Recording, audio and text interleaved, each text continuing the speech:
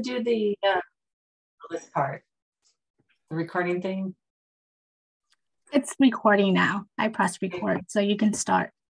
Do you want to do the intro slides too, Paku? Yeah. If Sandra, do you want me to just go ahead and start the intro slide? No, I'll introduce everybody. Hi, everyone. Welcome to the August Garbage and Recycling Advisory Committee meeting. I'm Sandra Smith, your Vice Chairman and host for the evening. I'm filling in for Chairman Ashvid because he is not here today. So I guess the first thing on the agenda is roll call and introductions. Yeah, so let's have Paku do the logistics real quick, Sandra, then we'll do the roll call. Okay. Just for the audience members. I'll turn it over to Paku. Yeah, thank you. I'm going to do just the basic logistics first, and then we can start. Let me know if you can see my screen. Can you see? Yes. Okay, perfect. Alrighty. So welcome to the September 8th, 2022 Garbage and Recycling Advisory Committee meeting. We all should be connected via audio broadcast, and this presentation is being recorded. It will be posted onto the Washington County Solid Waste and Recycling webpage 1 week from today. We have times on the agenda for public comment. And if you experience any technical difficulty during this broadcast, you can use this link here to ask for help. This meeting is being supported by Spanish translation services.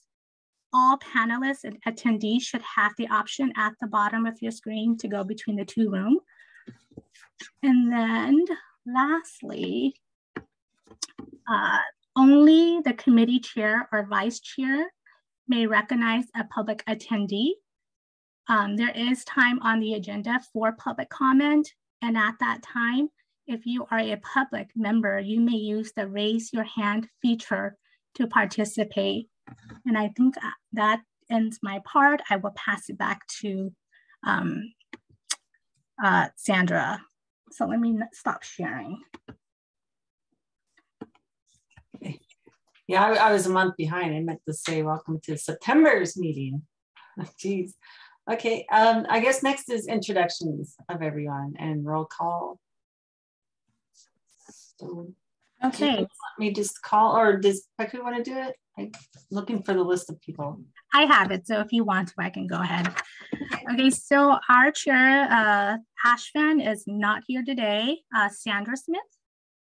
Here. Do you want, okay, you introduce. What do we do? Okay, Leslie Albert?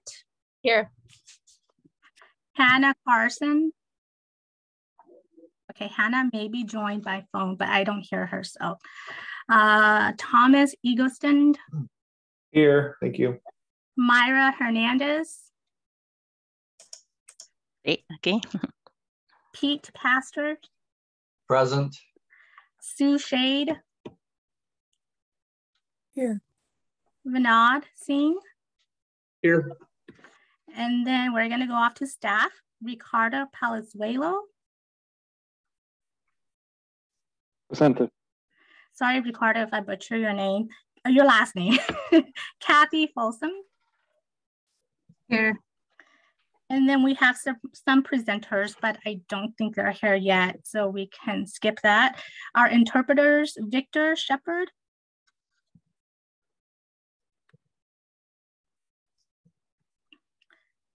Victor? His hand's up. Okay. And then Leticia Muniz. And I think that concludes the roll call. Back to you, Sandra. Okay. The next item on the agenda is the GRAC Communications and Solid Waste Recycling Program updates. I think that's for Tom, so I'll turn it over to him. Sure, I will actually ask Kathy to do the GRAC updates real quick, and then I'll give some program updates. Okay. Sure. I'll combine it with the third item on the agenda as well. First item is we are actively recruiting for the vacant GRAC member position. It's a public member. The county's recruitment period ends toward the end of October, so there's plenty of time for folks to get their applications in. So if you know anyone, or you have any idea of, an organization that you might belong to or know of, I appreciate you passing on the message. In my update email, I'll send the link again to where you apply to make it a little easier. Yes, and just in case some of you might not know this, Kathy Christie resigned after our last meeting in June. She served many, many, many years on the committee, and she decided that for personal reasons, now is the time to vacate her position. She would have termed out by March anyway, so it was just a few months early. So that's one committee news. Also, I hope everyone got the info about the tours and are pretty excited about it. Reach out to Paku if you have any questions. You're going to be able to see all 3 of the facilities and have lunch, and Tom gets to drive the van.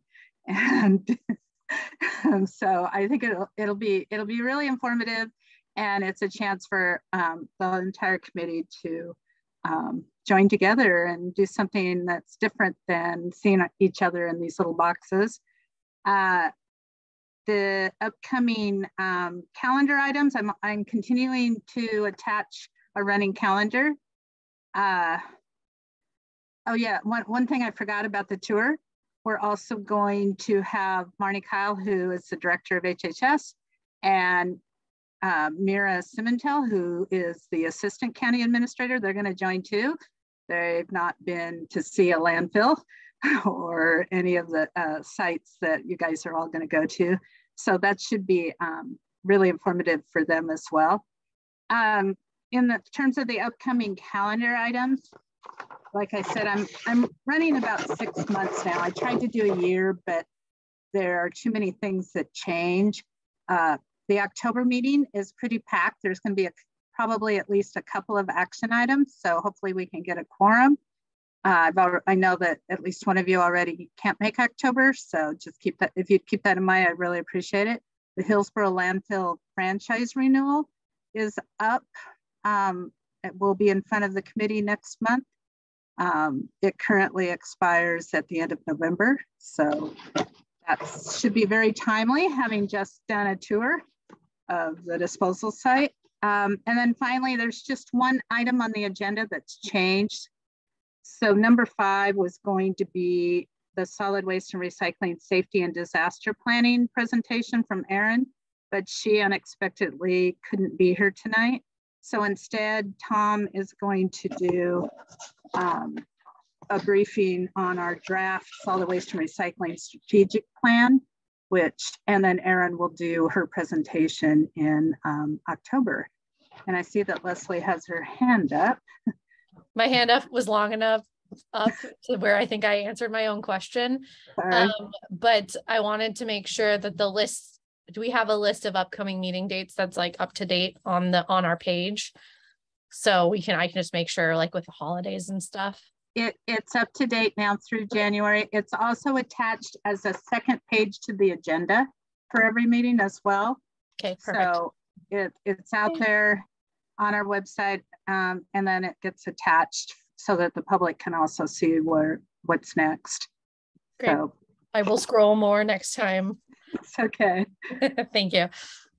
So that's all I got for updates. I'm still looking for items of interest that you folks might want to have people come to the committee and talk about, different subjects.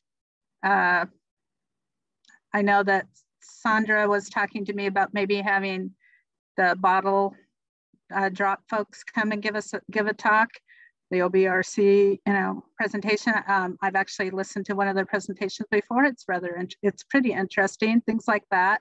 So please shoot me an email if something pops in your head, or you can bring it up at the meeting, and I'll see what I can do about setting up something. And that's all I got. So I'll turn it back to Tom. Thank you, Kathy. And I'm going to try to moderate my pace for Victor and the translators because I talk quickly. So I will try to do my best to be more intentional there. So a couple updates for the program.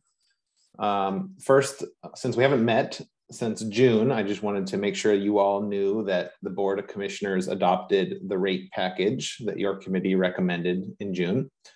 If you recall, that included a general rate decrease for commercial and Dropbox customers of about 4%, and then also a reduced rate program for low-income residential customers in lieu of a rate decrease. So the board adopted that recommendation as recommended by your committee. We're pretty excited about the reduced rate program. We are the first municipality or the first jurisdiction in the state of Oregon that has a reduced rate program for our garbage services now, and it's getting some attention. We have city partners in Hillsborough and that are very interested in a similar program. City of Portland's working closely with Aaron on our rates to try to think about how something might be similarly implemented in Portland. We were also invited to present on the program at the Association of Oregon Recyclers Conference, which is happening in October this year. So Aaron is going to have host a session with Marina and Company, which are the consultants that helped develop it, Carrie Walker McCullough from Walker Garbage Service, and Aaron will be working the three of them together to kind of give a presentation overview about the reduced rate program. We are also in conversations with Community Action Agency, which is a local agency here that does utility assistance programming and rent assistance.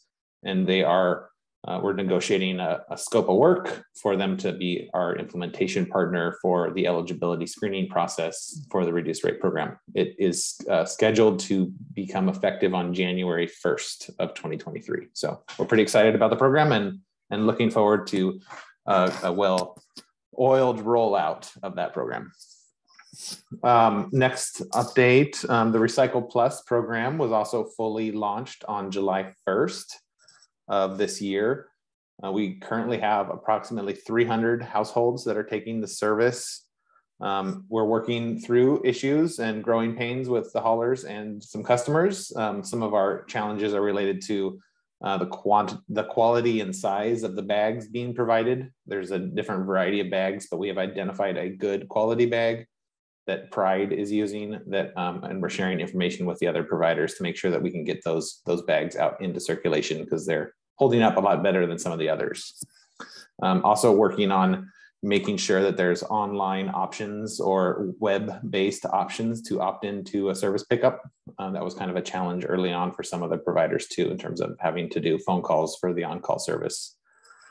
Another update related to the Recycle Plus program, the City of Beaverton City Council last month approved rates for Recycle Plus program effective November 1st. So that effectively implements the Recycle Plus program in the City of Beaverton. Staff are working on administrative rules to work through the details of the program, and they are planning to closely or identically align that with the county's Recycle Plus program because there's so much connection between Beaverton and the county in terms of the jurisdictional boundaries. Their administrative rule process is not a legislative process. It's adopted by their city manager. So their council has done its action by implementing the rates in terms of making that decision for the City of Beaverton. The City of King City also approved the Recycle Plus program, which went into effect on August 1st. So King City is going, and then City of North Plains has basically adopts similar rules, implements the rules adopted by the county. So the Recycle Plus program is also available in North Plains. We also understand Clackamas County is working on a program based on direction from their county commission as well. So that's kind of an update on the Recycle Plus program. Next topic, the DEQ, we're following closely as the Recycling Modernization Act continues to be implemented or planned for implementation. The DEQ is working hard with several rulemaking advisory committees and technical work groups, talking about material lists, talking about producer responsibility fees and producer responsibility organizational structure, local government compensation, those types of things that are related to the bill. So staff is participating in those conversations as attendees and following up in conversation with our local representatives. City of Beaverton, Scott Keller is sitting on the Recycling Steering Committee for the state, and Pam Peck is also on that committee from Metro, and I believe she is actually the chair of that committee. So that will be two local representatives that we're working closely with to kind of understand the issues and make sure that we can advocate for the interests of our community members in that space too. And then finally, our division received a grant for $300,000 from Metro, and that grant is for bulky waste collection services, or removing bulky waste from our community. It's tied to some state funding that Metro received the last legislative session. We're going to be funding, we proposed and we're awarded funding for two discrete projects in the county. The first one is a bulky waste voucher program, and we're trying to do a collection voucher, not just a disposal voucher. So historically, most voucher programs where you get a coupon and you go to the landfill and you give them the coupon and you get to dump for free at the landfill for your truck or your load. But that includes barriers to access for folks that don't have vehicles or trucks that can haul the bulky waste to the facility. So we're actually going to be trying to implement a bulky waste collection voucher through the franchise system, through the haulers. So a customer or community member that needs to have bulky waste collected would just contact their garbage hauler, and then the voucher would be good for 3 bulky items to be picked up by their hauler. So say a refrigerator, a couch, and a mattress. And that would be redeemed to the hauler, and the hauler would then charge the county for that fee of that service up to $150,000 worth of services. So staff are going to be working closely with community members. We're going to be focusing on multifamily communities where the service issue and bulky waste is a big problem. And we're also going to be focusing in equity focus areas that Metro defines in their equity focus area tool map. So we have some properties identified that we're going to be working closely with, and hopefully helping get folks, helping folks get some of that bulky waste out of the community. The second program is going to be an agreement or contract between the county and Open Door Housing Works. And Open Door Housing Works is a homeless services agency, and we're going to be funding for 1 year a workforce development type program. And Open Door Housing Works is going to use the funding to hire a coordinator that will be working with folks experiencing or previously experienced houselessness, and they will be doing a workforce development cleanup crew. So the coordinator will be operating a pickup truck and a trailer, and the crew will be community members that need work experience, and they'll be able to work and get have a job. And if they work enough, they will actually go on the payroll for Open Door, and they'll be out in the community helping pick up illegal dump materials, roadside litter, bulky waste, the free pile on the side of the road, and then also working in some of the homeless encampments, helping encourage folks to remove garbage from the camps and not just not let that waste accumulate as much as it can. They're not going to be doing any types of involuntary clearing or moving of camps. They're just going to be working in the camps, helping folks identify garbage and bag it and set it aside so it can be collected and picked up and taken for disposal. Those are my updates. I'm happy to answer any questions if there are any, and if there aren't, I will pass it back to Sandra.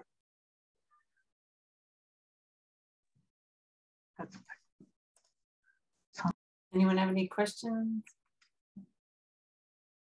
So is the next item oral communication then?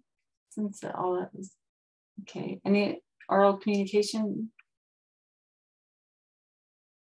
People?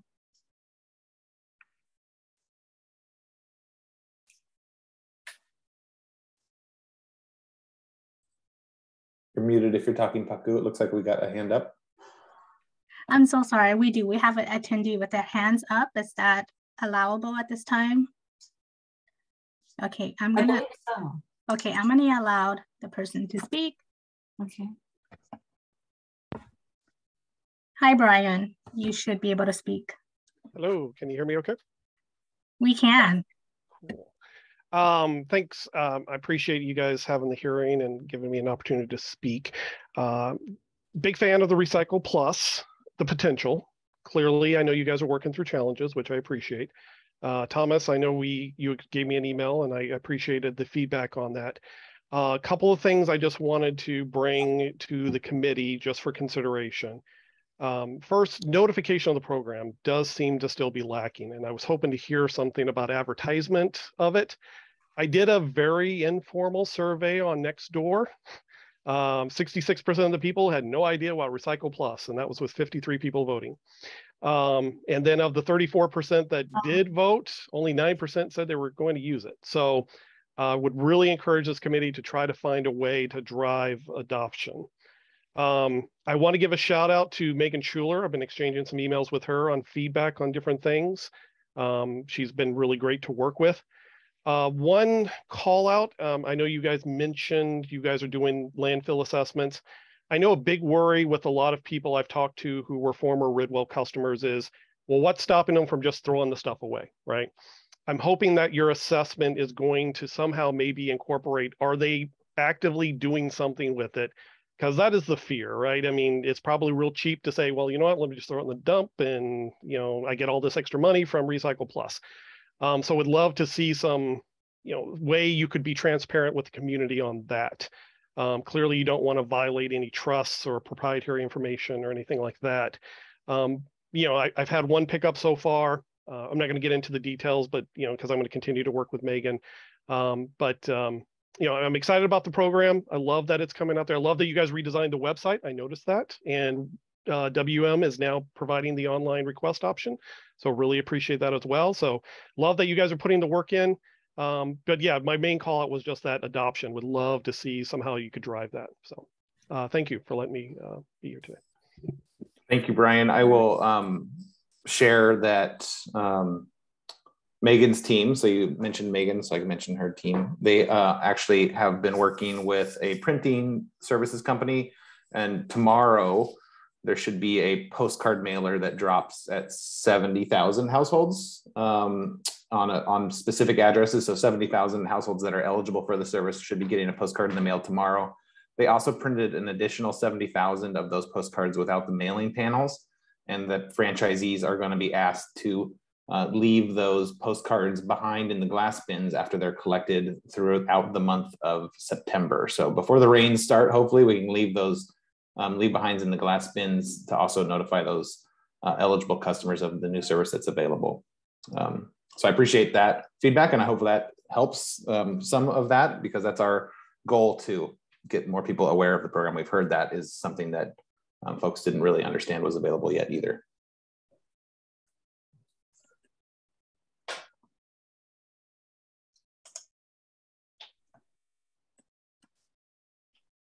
Bernard has a question.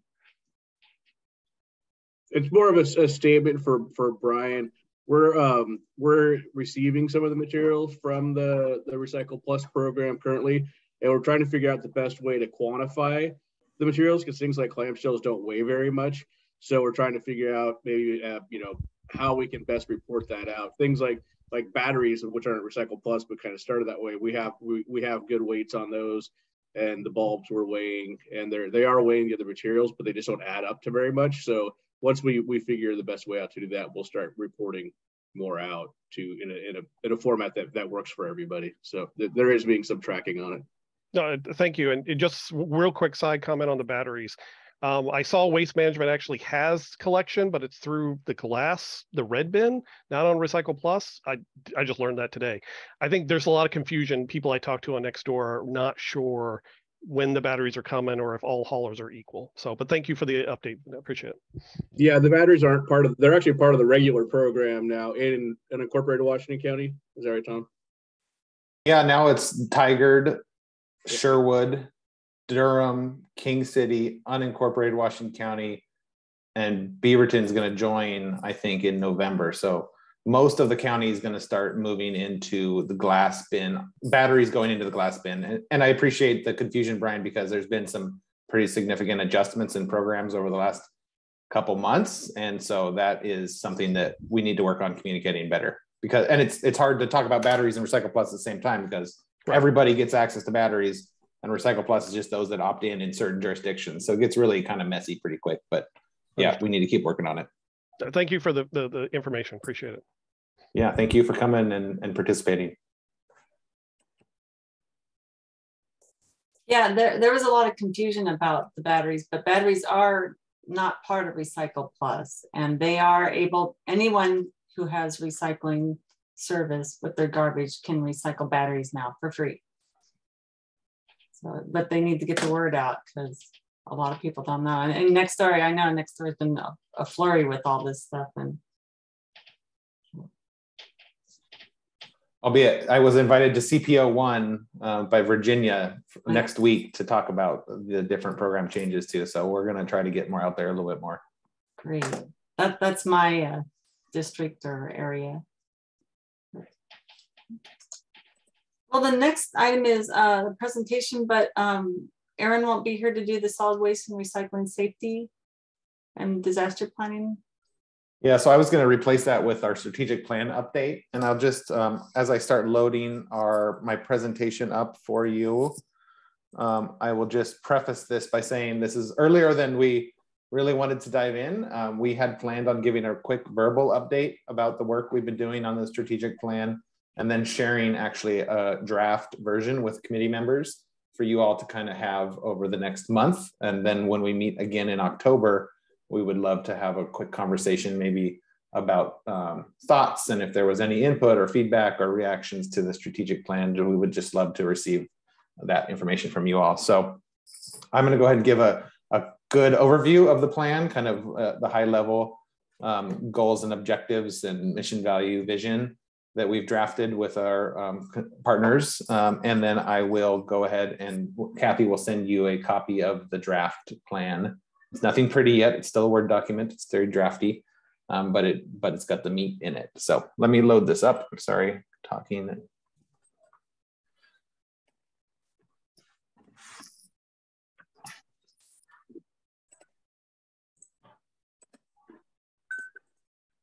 Okay.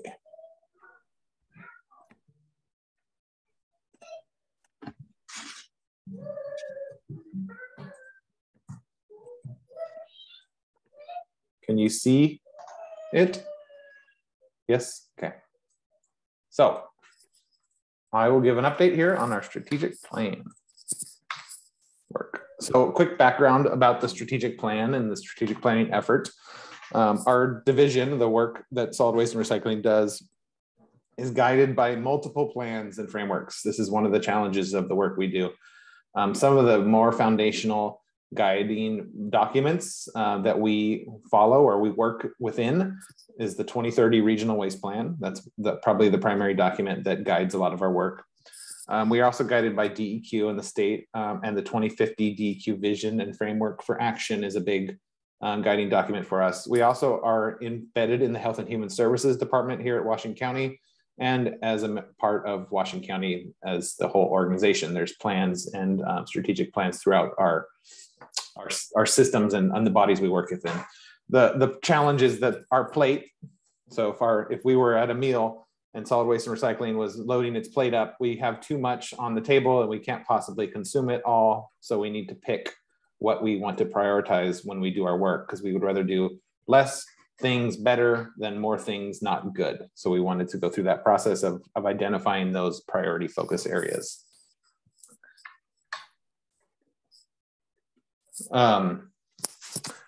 So we went through the process. We engaged with a consulting firm, the Metropolitan Group, who does this work. They only work with nonprofit and mission-driven organizations, and they do support planning efforts and those types of bodies of work. Metropolitan Group conducted a series of stakeholder interviews, talked with folks that interact with the Solid Waste and Recycling Division a lot, that are important partners to the Solid Waste and Recycling Division, and gained some information and feedback about how the work group shows up, how the division shows up in their eyes. They also did a lot of work reviewing existing community engagement work. Metro did a tremendous amount of work with the community during the 2030 Regional Waste Plan development. They hosted listening sessions and contracted with community-based organizations to invite community members in to talk about what the solid waste system can do to better serve them. Instead of going back out ourselves and asking the same questions over and over again, we tried to rely and leverage the work that had already been done and try to honor the input that was already received by the work Metro did. We also held multiple all-staff work workshops and meetings to talk about our priorities and our different work plans and the different types of work that staff felt was important in the next 3 to 4 years. And then now we're in the process of seeking feedback and further engagement with our important partners, including your committee. So this next sections are lots of words, and I apologize for that. And like I said, Kathy will send out a draft of the plan after this meeting, but I kind of going to walk through the real high level parts of it. So that the vision of the draft vision statement for the division is a sustainable, informed, healthy, and resilient community. That's our overall goal when we look into the future for what we want to see. Our mission, which is why we exist and who we serve. Our mission statement, our draft mission statement, is to ensure the health and safety of our community through responsible materials management, policy development, culturally responsive education, and the active engagement of the diverse voices we serve.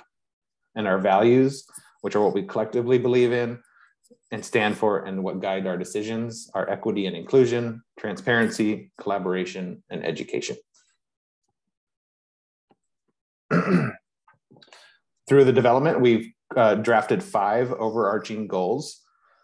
These goals are intended to be goals that we work towards between January of 2023 and December of 2026. So it's a 4-year time frame.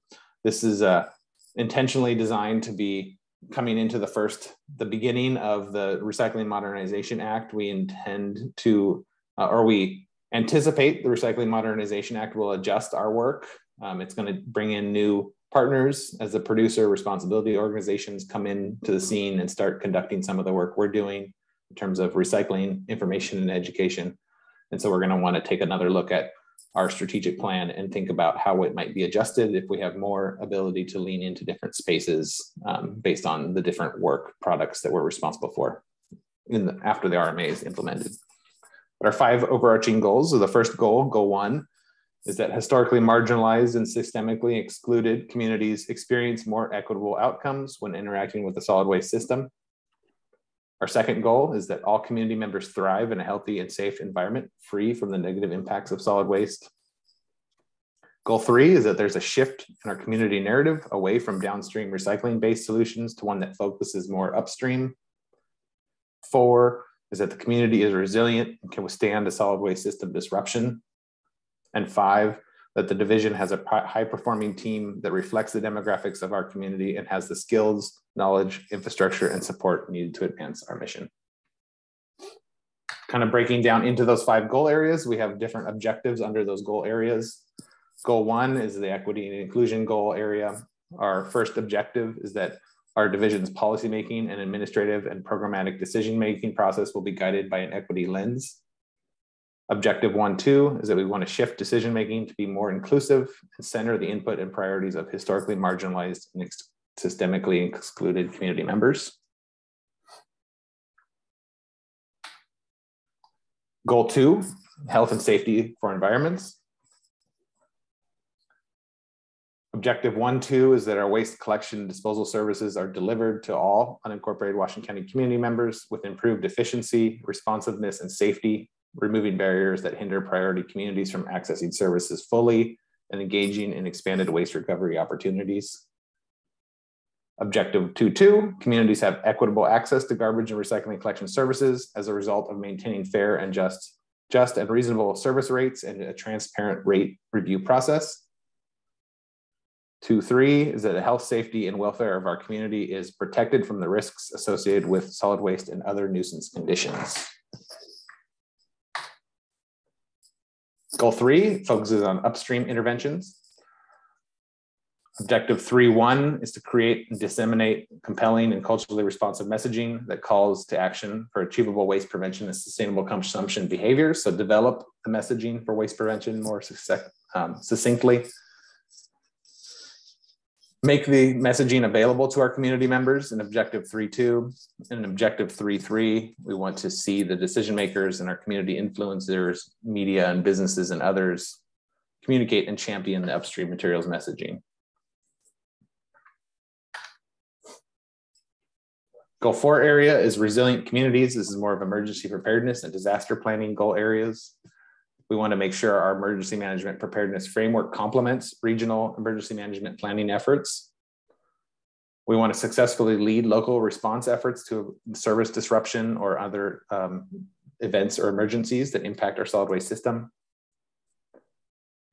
And we want community members to have received emergency preparedness instructions and information and know how to access information in real time. 5, we want to have a high-performing team. We want to evaluate our recruitment and retention policies. We want to attract top-tier staff who reflect our community's diversity at all levels. We want team members to be provided ongoing opportunities for professional development and growth.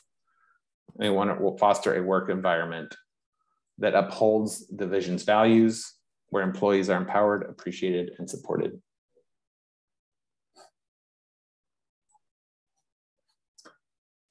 As I mentioned, we are sharing this kind of early information or the draft strategy, the goals and objectives, looking for any feedback, discuss more with the committee. We'll be back in October if you want to take some time to digest the document, and we would welcome any thoughts, input, or feedback. I'm going to stop screen sharing. I'm sorry that was dry. I did that at the last minute. Thanks, Tom. The next presentation, I don't know if Marcus and Christina are here for the equity, diversity, and inclusion. So, Vice Chair Smith, I guess first I'd make sure that if any folks had any questions about Tom's presentation, just to give an opportunity, and then we can go from there. Okay, does anyone have any questions or comments about Tom's presentation? I would just say it's nice that we're going to a place that I was focused more on the disaster preparedness, but just over the years with, it takes away the guesswork with like the heat and possible smoke. Tomorrow we have like actual standards, so it's not up to interpretation. So I think that's a good way to go. Yeah, thanks, Vinod. I think that's something we've been seeing more of. We're starting to, it used to be snow and ice policies. And then we had, hazardous air in 2020 and 2021 that interrupted services. We had some heat events this year, and early starts are a strategy that the garbage haulers are using to protect workers from the high heat in the afternoons. So we get requests to waive or to allow early starts before the normally allowed 6 a.m. And we do that when the heat is above a certain degree threshold, but it's been hard to line up with metros, transfer stations, and the disposal sites, and all the jurisdictions are kind of flying by the seat of their pants. And so we're really working closely to develop more standards that are better and also flexible, because I think we've also learned that rigid standards are prone to be tested. I know, for example, this year, the city of Portland adopted a new approach, and they used 100-degree mark as kind of the threshold for service curtailment. And then the transfer stations all started closing when it was 95. So that didn't work, because you can't pick up garbage if you don't have anywhere to take it. So we need to work better as a system to think through these kind of contingencies and plans.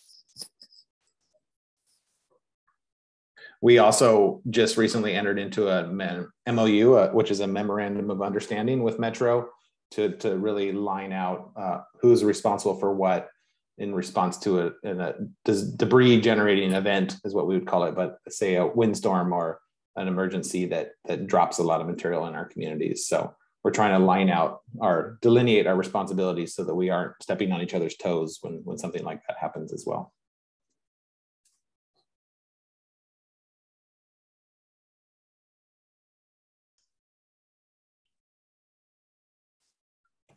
Any other questions or comments?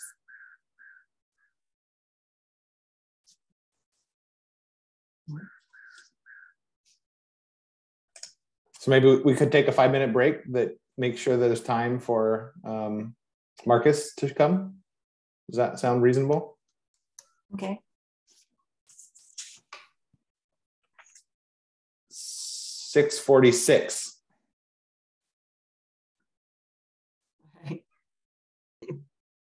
I'm a program coordinator on that team with Christina. I use he and him pronouns. Hello all, good evening. My name is Christina Barboza. I use she, her, ella pronouns. I am also a program coordinator in the Office of Equity, Inclusion, and Community Engagement on the Community Engagement team. Thank you for having us here tonight. Okay, I'm checking to make sure everybody's back. It looks like everyone is, so you can go ahead and do your presentation.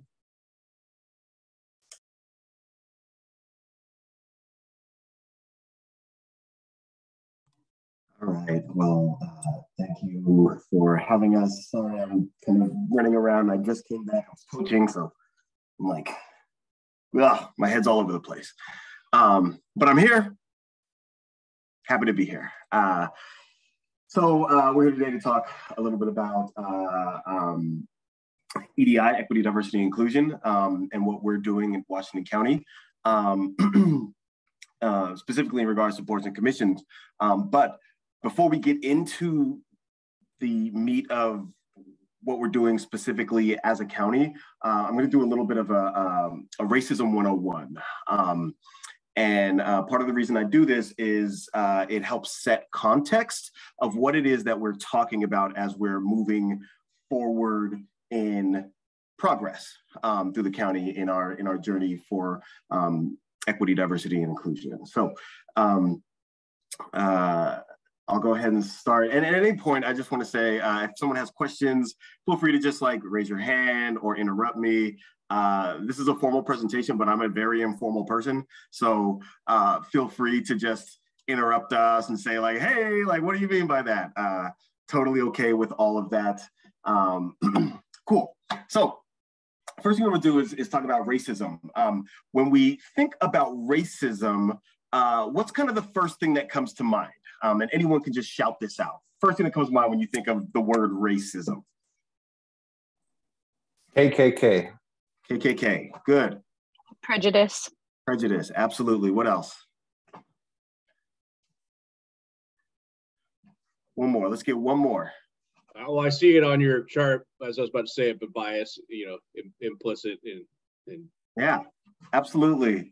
Thank you. So, you know, what kind of normally comes up in our brain are those very interpersonal racism things, right? Our individual bias, implicit bias.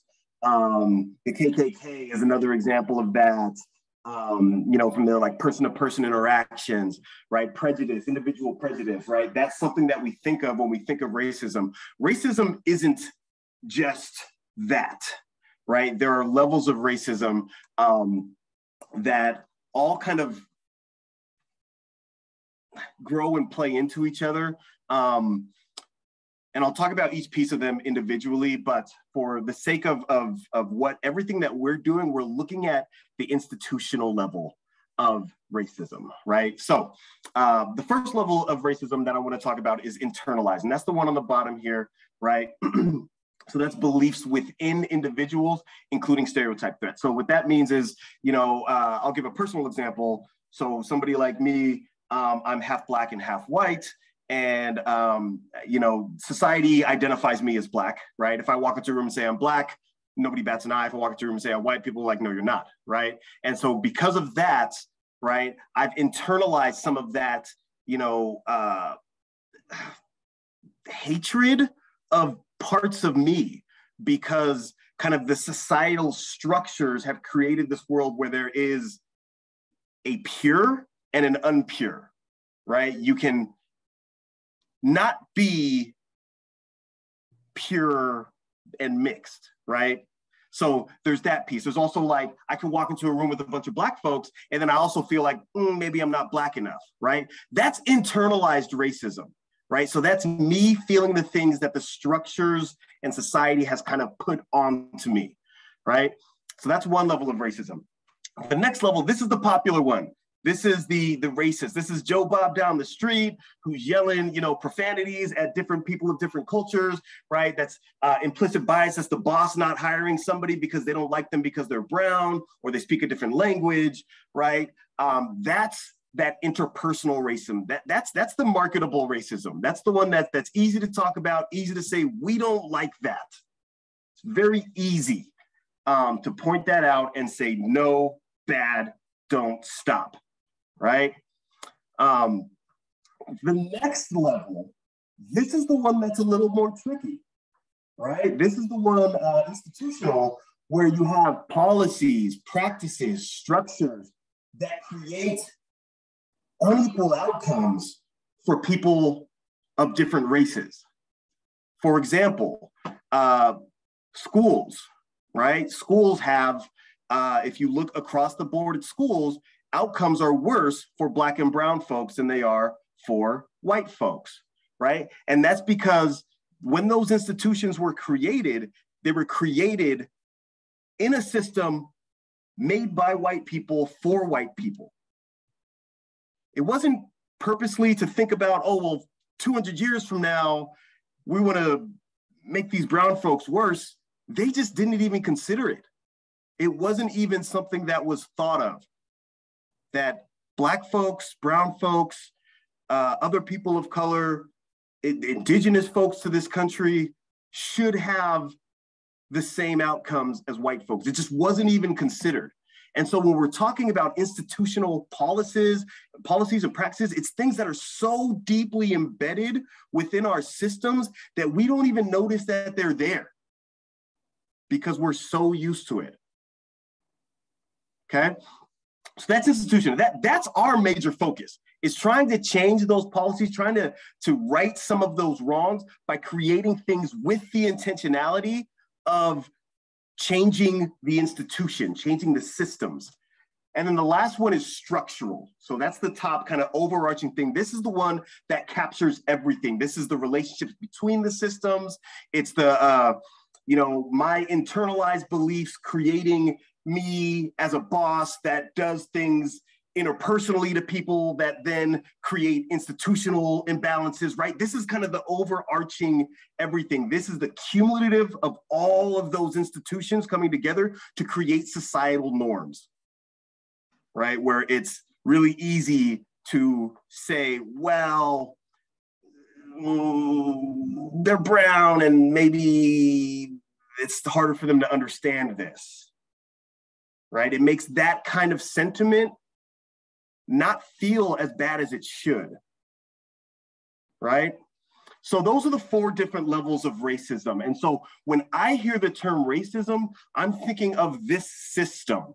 And so that's kind of step 1 of what I want us to be able to do, as a county, as a community, right? Is to be able to stop thinking of racism as just the interpersonal racism.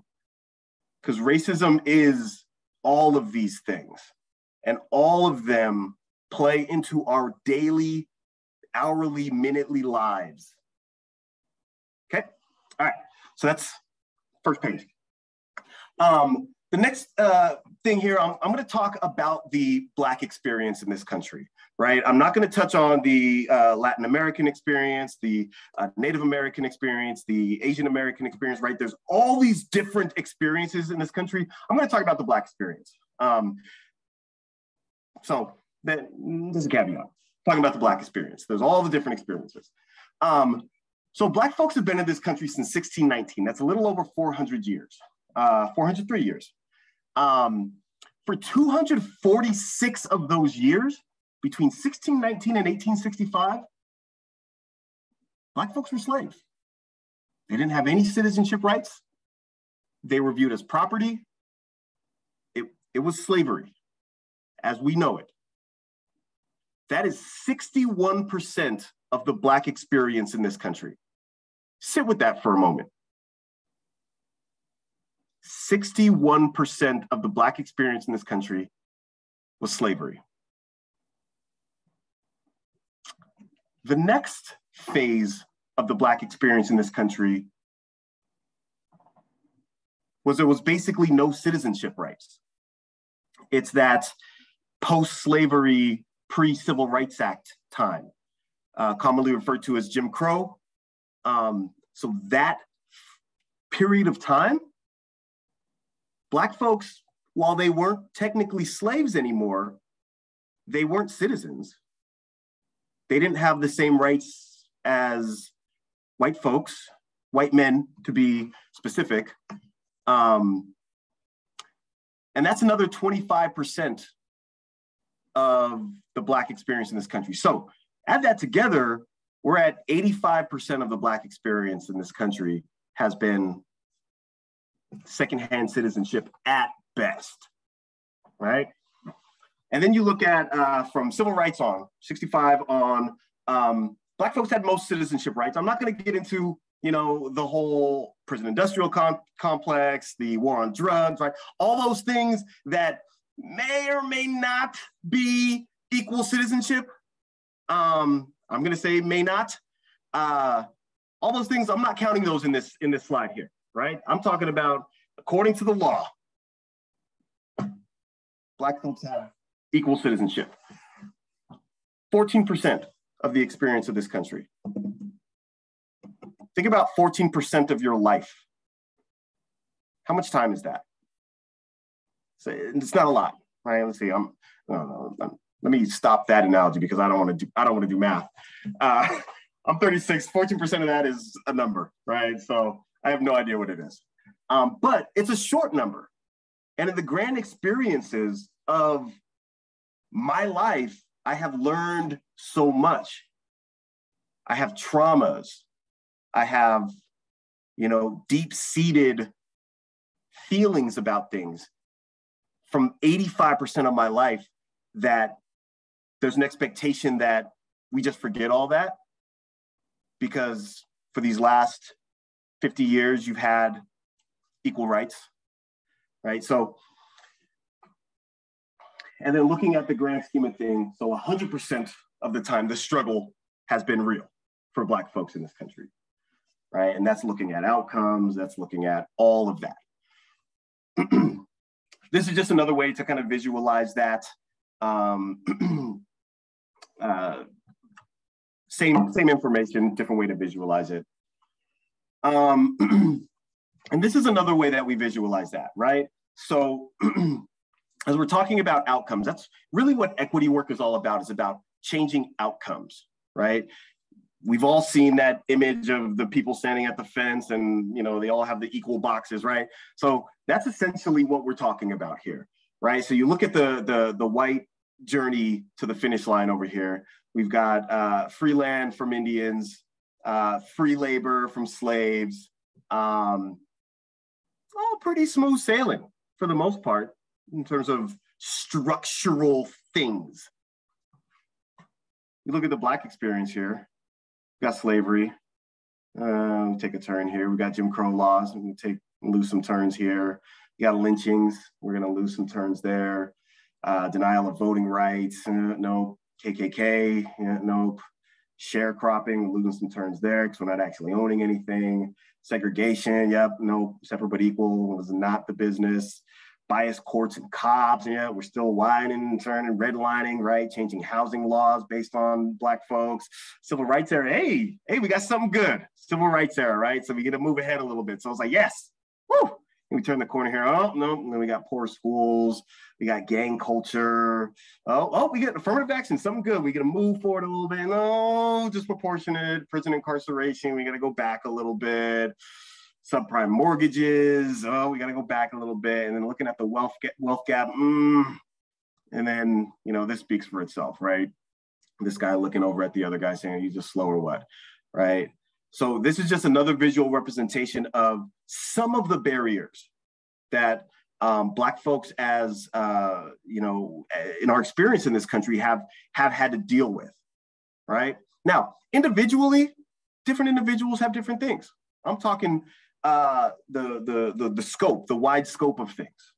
And again, this is not talking about the Native American experience or the Mexican American experience or the Cuban American experience, none of that. It's just the Black experience.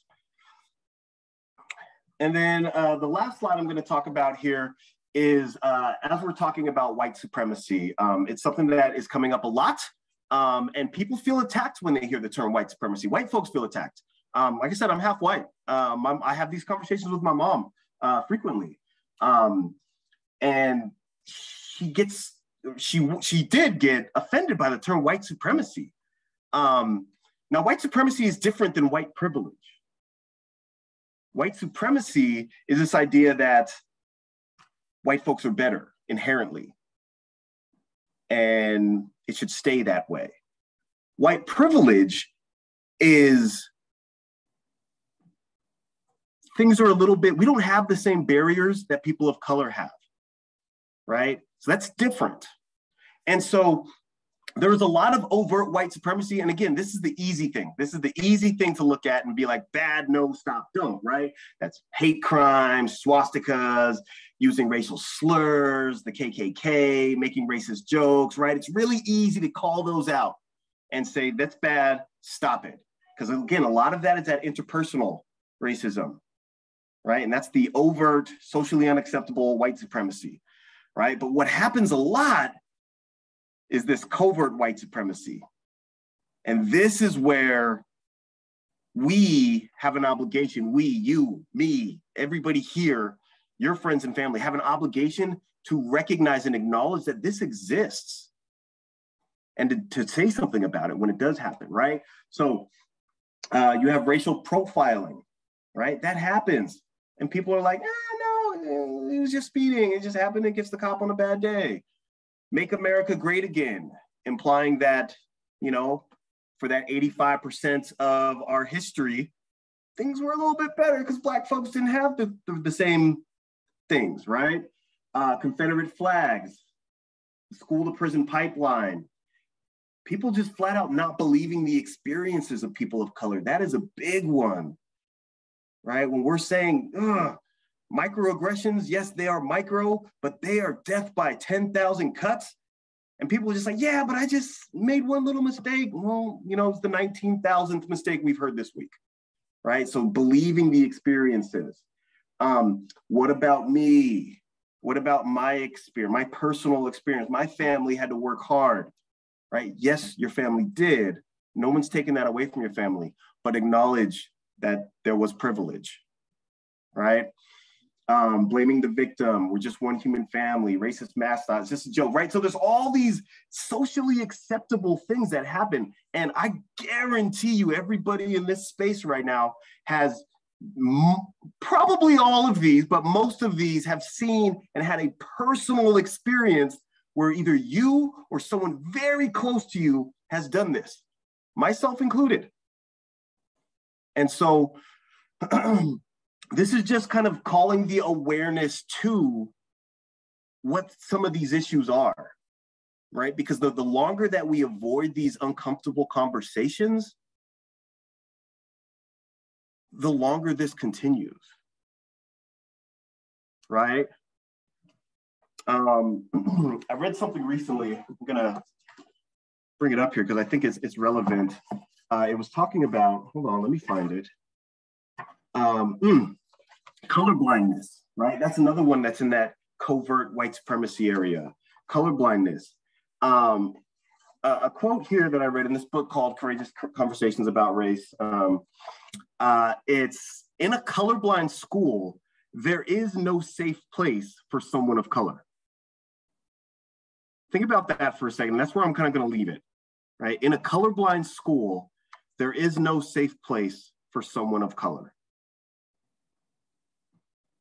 Now think about your systems.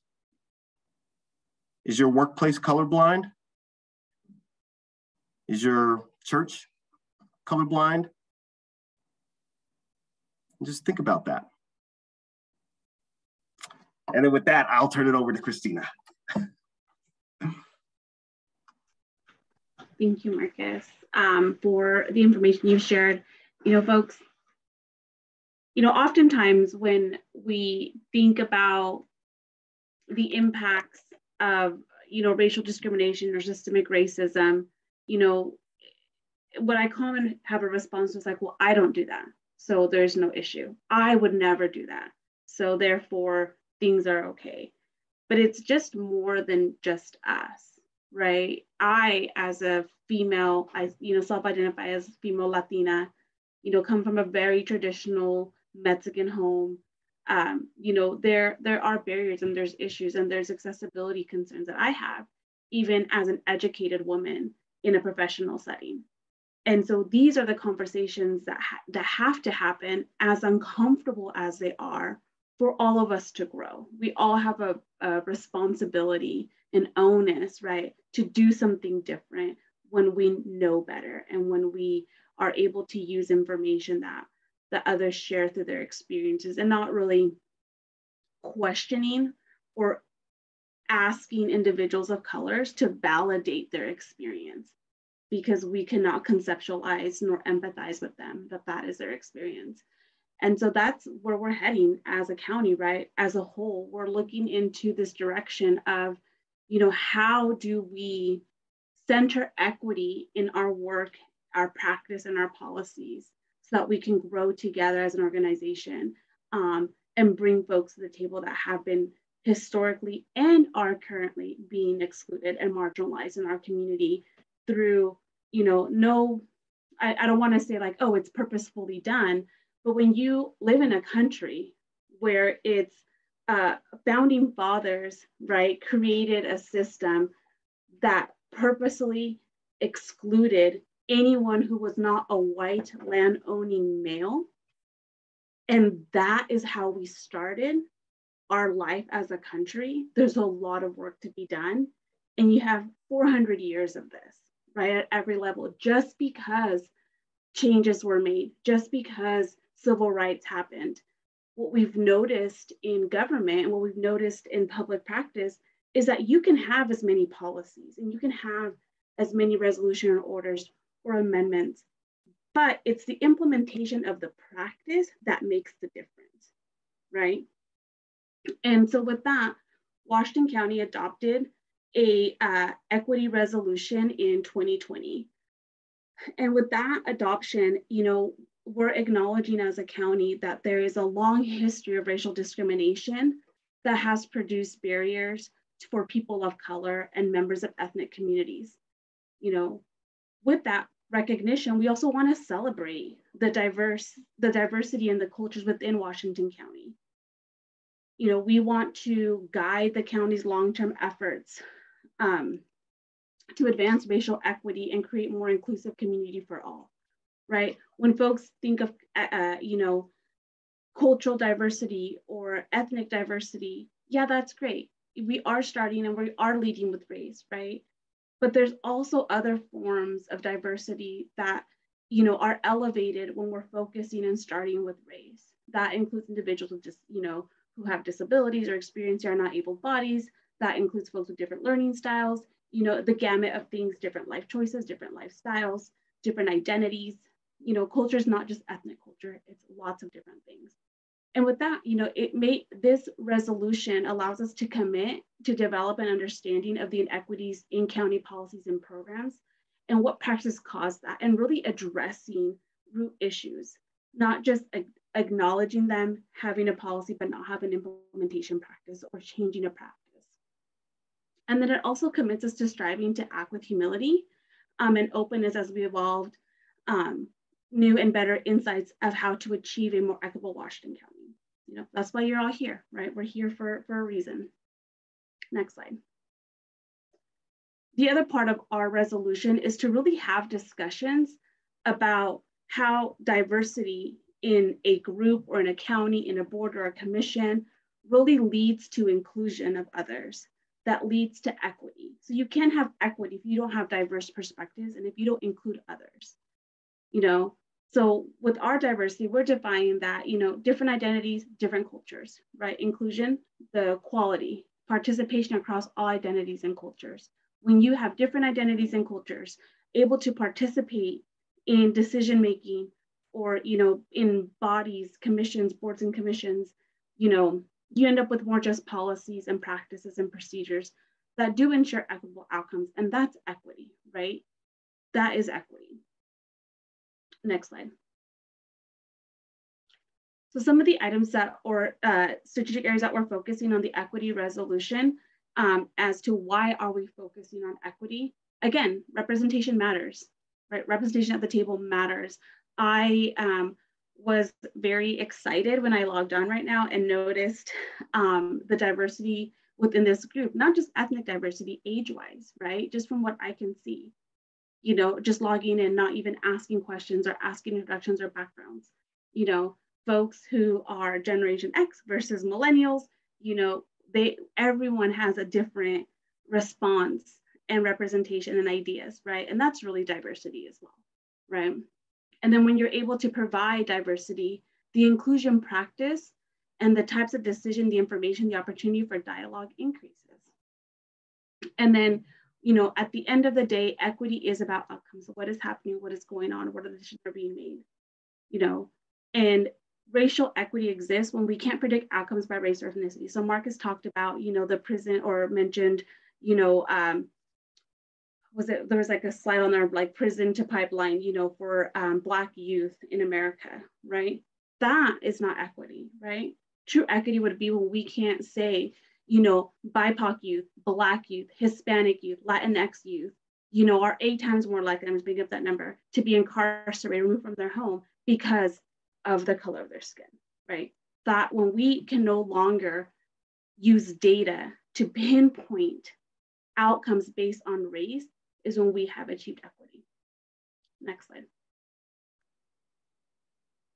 As a part of the equity resolution that was adopted in 2020, we did a countywide discrimination and harassment-free policy training for all our staff, right? This policy applies to all employees, all interns, all contractors, and all volunteers.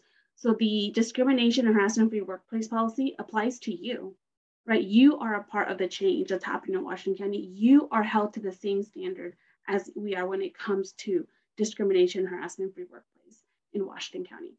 So if you haven't taken this training, let's talk. Next slide. A part of the resolution called out equity-centered civic engagement. This is when Marcus and I come in, right? Our purpose in our office is to ensure that communities of color, historically and currently underrepresented and marginalized communities, have the ability to be at the decision-making table, right? And then ensuring that members reflect the community, members of our boards and our commissions. You know, the group that you're participating in, does your board reflect the community that you serve, right? It asks for demographic questions so that we're able to ensure that that is accurate, right? We can't make assumptions based on last names. We can't make assumptions, you know, based on what we think is diverse, right? We have to know the information. And then it also supports pathways for participation decision-making. And this is achieved in various ways. We have civic leader trainings that we partner with nonprofit organizations, the community that reach out to very diverse communities, ethnic communities, to ensure that they're provided with opportunities to learn about government, about the governance of boards and commissions, how to participate, how to apply, so that they also can participate in this process alongside you all. I know this group has participated in some of our civic leadership training, open houses with other boards and commissions, right? Ensuring that folks feel welcomed to participate, and that when they are here, when they are in space with you, that there is a welcoming environment. Another great thing about the equity resolution with boards and commissions is that we're really looking in one of our equity leadership committees for best practices of boards and commissions about language in the governance, you know, the documents of boards and commissions across the county. Does the governing documents reflect inclusive and diverse language? Does it reflect accessibility, inclusivity of community members who are wanting to participate in the decision-making bodies of Washington County or advising bodies? Next slide. Oh, we covered that side, right? So again, you know, within with a equity-centered civic engagement, you know, we're really hoping to strive for inclusion of county boards and commissions. This board looks great. It's a great start, right? Unfortunately, the reflection of what I see on the screen today, and we compare it to other boards and commissions, it may not be as diverse, right? Again, welcoming diverse perspectives and approaches. Again, different cultures, different backgrounds, different generations have different ideas, different perspectives, different approaches. You know, people think outside the box differently. People look at issues differently based on the lens of their life experiences in which they're viewing conversations. And then really what we would like to see in civic-centered engagement is support for each other and mentoring of, community members who want to participate in boards and commissions, who would like to be a part of this process, but may not know how. They may not have the experience, just like Marcus showed that, like, board game. There's all these other different things, life things that happen that really impact someone's ability to participate. For example, this committee meets in the evenings, right? Is it accessible to community that you're trying to outreach, right? It's probably more accessible than a meeting that's held at 10 o'clock in the morning for a board or a commission, right? When you have boards and commissions that meet during the day, it's probably less likely that folks are able to participate because they're working, or they have children, or they're parenting, or they have doctor's appointments. There's all these things that happen during the day when office hours are in service, right? Language support and ADA access. I was so happy. My heart skipped a couple beats when I saw the interpreters logged on this meeting. I was like, wow, this is amazing to be able to log into a meeting and not have to ask for interpretation. For me as a Spanish speaking individual, that to me, that's inclusion, right? That's allowing and creating accessibility without putting the onus and the pressure on the person needing the service to be able to participate, recognizing that others do not speak English or are not native English speakers. Next slide. And questions, right? What do you have going on? What we laid a lot of information out really quick. It went from racism 101 to what are we doing in Washington County? How are we approaching this? What can you all do? So, very quick, but turn it back to you. Do you have questions? What are you thinking? What are your reactions? And I see Tom's hand up. Yeah, Christina, I just wanted to share a couple examples of the equity work in our industry and in solid waste and recycling, because I know when we started this journey, it was tough for me to think about garbage trucks and equity, and it just what does that mean for garbage service, and how it didn't I was thinking what Mark was talking about, overt racism and these types of actions and activities. And there's two really good examples that I have. One really good example, and maybe another one that is helpful too, that has happened over the last couple of years. We learned from a community member 3 or 4 years ago that they weren't able to get garbage service because the garbage company that served their house, their address in a franchise system, they don't get a choice. They get service from a company like utility, required either a social security number or a driver's license number. And this community member didn't have either of them. And so de facto, that resulted in this community member being denied access to an essential service because they didn't have these documents that we consider. Everybody has these documents, I think that's probably the assumption, and it helps go to collections if someone doesn't pay their bills, and it makes it easier to recover costs that maybe didn't get paid. But the outcome of that is that people are being denied service because they don't have the right documents, and that is not equity. So one of the things we did, and this committee worked on that, was we changed the rules to require only certain types of information can be collected to start service. So name, address, and a contact information. And everybody should have access to that type of information if they need service. And another example in that same rulemaking package is we required the service providers to provide implicit bias training to all of their customer service staff once a year. And that just helps kind of think through some of these issues. And so there's that awareness in terms of how those customer service staff are interacting with community members. If someone calls and is not speaking English, they have to provide translation services, but how do you go through that? What's the pathway for a customer service rep to work with an individual to get over to a translation service company? So those are things that I think we should all be thinking about. And it's hard at first. For me, it was tough to think about equity and garbage service because it just didn't really line up. But when you really think about it, it's about access and outcomes. And if we want everybody to be able to stay healthy and safe in our community and have access to these essential services, we need to think about the barriers and the root causes of some of those inequities. Very, very well put. And one thing that I like to say, because it's very true is if there is a system, there are inequities. That it's a fact. Look at any system, you will find inequities. And so, perfect example, right? And we're like, well, how's the garbage? How are we doing this? We're just picking up trash, but perfect examples.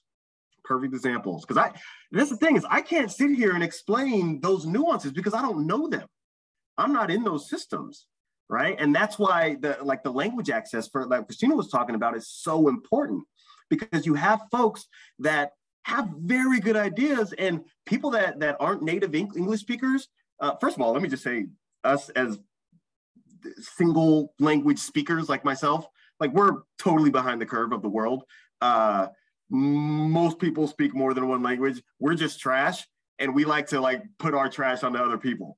And so, when you do start learning another language, and you could be fully fluent in that language conversationally, but when it comes to systemic change, those kind of in-depth conversations, it's going to be hard to pull those words out when you need them.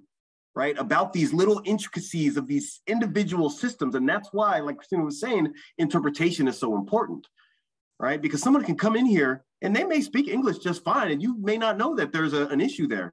But being it's their second or third language, to do the intricacies of each particular system is a little bit more difficult. And y'all, the stuff that y'all talk about here, if you're just talking about it in English, I would probably not understand it because it's very in-depth and it's not something that I'm versed in. Right, so you may have someone that's super versed in this that wants to come and participate, but they know that, well, in English, I can't explain myself as well, right? And so having those interpreters on hand is so important. Tom, I really appreciate your example. One of the things that we talk to folks about, like, well, how do we begin? It's where do we start, right? What is manageable? What is not, right? How do we begin system overhaul, system changes? How do you change 400 plus years of inequities and racism? But one is like having the conversation and acknowledging that there's an issue. But the idea that I appreciate, Tom, that you shared is that when you center your practice and your response based on the inability of folks to participate and access services, and you create policy and practice focusing on that population who does not have the ability to access services. What are the barriers to services? And you start there and build your way out, right? Build your practice out. You're gonna have a more diverse response, but a closer to yes in services than if you just start with the English speaking perspective, the dominant culture perspective, right? Like, oh, trash gets picked up, on Thursdays, and, everyone knows you have to go here to sign up for garbage. And, we have this assumption that everyone knows how to access a service, right? And so we create policy and we engage in practice with the assumption that everyone knows how to access services, where to go, who to talk to, And so when you shift your focus and your development and your growth of your organization to start off with what are the barriers and who are the communities that are having difficulty accessing services, and build out from there, that's truly centering equity in your practice, right? That's why you bring in interpreters, you bring in individuals who are experts in their culture, right? Because there's, like Marcus said, there's something more than just being able to translate or interpret, right? There's culture nuances that happen. There's words in Spanish or in other languages that we can say something in English and they don't exist, right? That word just does not exist in Spanish, or that word just does not exist in Russian, or whatever other language. And so you have to translate the function of what you're trying to share to get where you're trying to be, because that word doesn't exist. What other questions are out there? It's not really a question, but thank you guys for sharing. I think you're right. Having these conversations is how we create change. And even you know, it might not be point on, but like the Portland Hauling Association has developed Driving for Diversity. And it's almost like targeted universalism, where they're saying, hey, these people don't normally have access to these kind of jobs. We're going to help train people and bring them into the fold. So I think especially over the last few years, a lot of these conversations have really kind of opened people up, especially to the kind of the under the belly, like you were talking about, you know, like, you know, people don't realize that they're creating that system until they go, oh yeah, maybe we need to do more. So I always appreciate these kind of conversations. Thank you. And I appreciate, for those of you who had never heard the term targeted universalism, Google it and get some education from John Powell. That's all I'm going to say on that. Targeted universalism is a fantastic ideology, which is essentially equity, just more deeply explained. And thank you for bringing that up. Yeah, thank you. And really just the fact that y'all are even having this conversation, the fact that you have Marcus and I here, right, having this conversation is a start, and it should feel uncomfortable.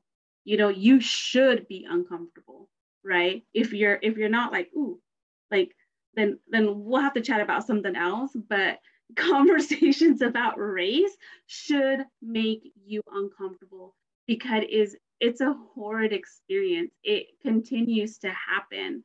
Right? I, as a brown woman, am uncomfortable talking about race, right? I often worry about, I don't want to be offensive, or I don't want, you know, to make someone, you know, feel bad. My goal is not to make you feel guilty because you're white. That's not the purpose here, but the purpose is to be uncomfortable so that we can grow together, right? So that we can learn from each other. And welcome to the club. That's been our existence in this country since the beginning of time, and it continues to be our existence.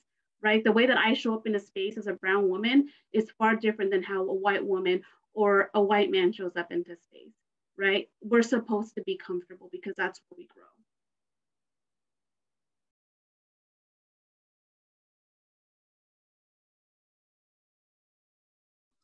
Other questions or reactions? Oh, Leslie, go ahead. Go ahead, Leslie. It's not really a question. Just wanted to say thank you. I know that this requires a lot of personal vulnerability, and it's appreciated. And this is my first foray into like public service, and knowing how central equity was in every step of like the application process and everything made me feel really good about that decision.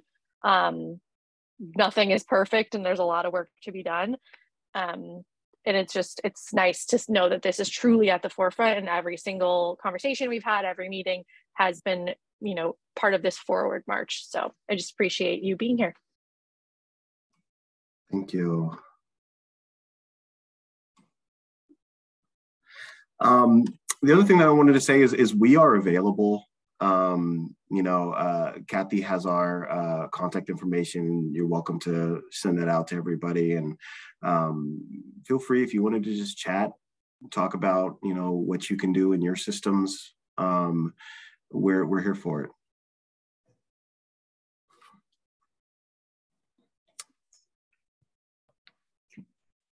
Thank you guys so much for coming. Yes, thank you, Marcus and Christina. You know, I didn't know if I was supposed to raise my hand or not, but I did want to comment something on what Christina said, is that our committee used to be called the Solid Waste Advisory Committee. And one of the reasons that we changed the name was because solid waste, when it was interpreted, and I think it was Spanish and maybe a couple other language, meant another thing other than garbage. So, but I thought I'd bring that up. That's kind of a funny thing there. So I guess the next thing on the list is oral communication, if anyone has anything. Well, let me just close us out with a quick quote, okay. and then we'll be gone. I love quotes, and another quote that I have that to just kind of wrap this up is a quote from James Baldwin, who's a writer and an activist from the 60s. And James says, "There is never a time in the future in which we will work out our salvation.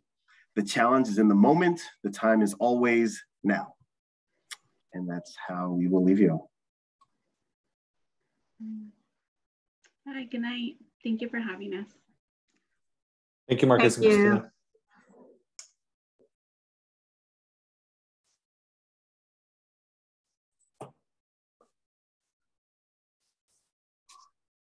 So I didn't see any hands, Sandra. I know Beth's in the audience. Hi, Beth. But I didn't see her raise her hand. So. Okay.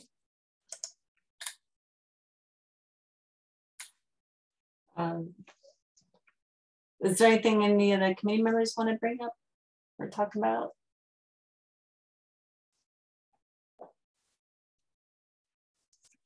No.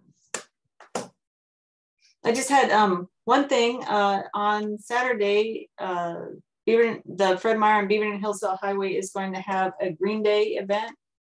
Oh, what's it called? It's not called that. Green Day's recycling event. They will be recycling cardboard, electronics, styrofoam, metal, and appliances. And that'll be 11 to 2 at the Beaverton Hillsdale one on 114th Beaverton Hillsdale Highway location.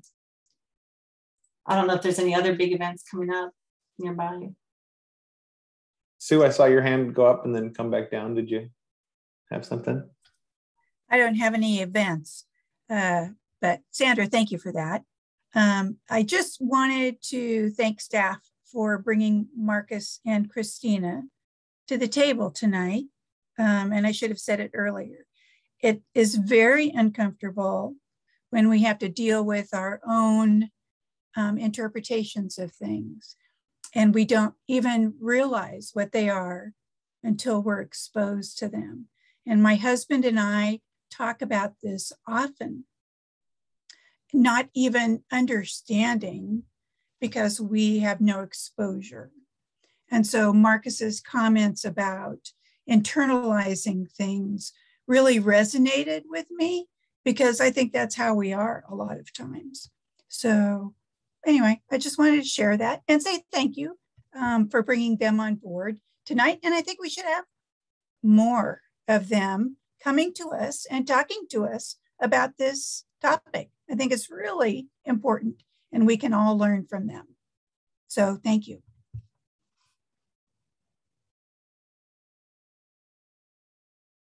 Go ahead, Kathy. Thanks, Sandra. Yeah, I appreciate that. I will follow up with them and see if maybe we can have even some short, space in future meetings.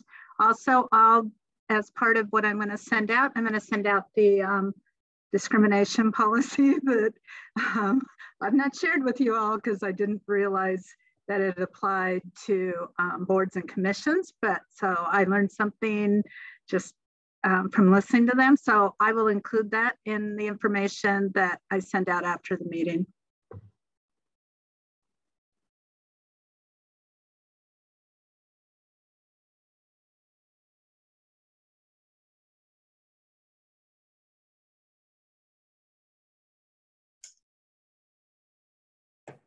I'm not sure what we should do next. I guess adjourn or. I think we're all good. We're ready to adjourn. It's at your call, Sandra. All right. Well, it's good to see everybody. And our next event will be the field trip, which I am looking forward to. And I know all of you are, and everyone that signed up. That's really cool. So we'll see you guys on is it the 29th? Yep. Yes. Okay. All right. Thank you, everybody. Have a good evening. Thank you. Good to see you. Thanks for driving us, Tom. Yeah. We'll see. Bye. Bye. Bye. See you later.